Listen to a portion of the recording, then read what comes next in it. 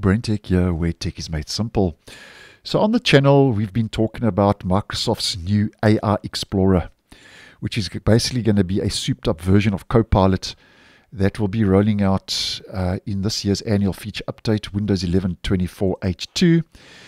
And we've also been speaking about the possible system requirements for AI Explorer in Windows 11 24H2. And I'll leave a video I posted on those system requirements in the end screen, and then one I posted yesterday on AI Explorer if you would like some more info, if you'd like to play catch up regarding that new feature. Now, as mentioned in a previous video, possible strings had been spotted by Albacore over on X in an earlier preview build in the Canary channel, build 26100. And just a quick recap, because it does pertain to today's video.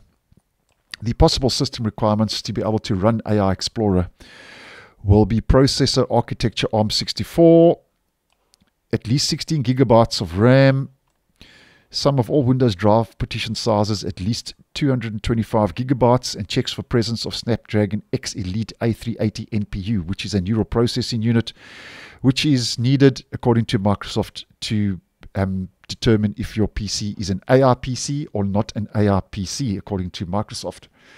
Now, in regards to the system requirements to be able to run AR File Explorer, Albacore over on X once again has spotted some bits and pieces once again under the hood in last week's Canary channel build 26200, where it seems now that AR Explorer will check the requirements that are needed, and if they are not met, a warning will be present in its overlay. So basically that means that that warning could be a possible system requirements not met watermark displaying in and on the PC somewhere. So we hope we will be able to turn that watermark off, though.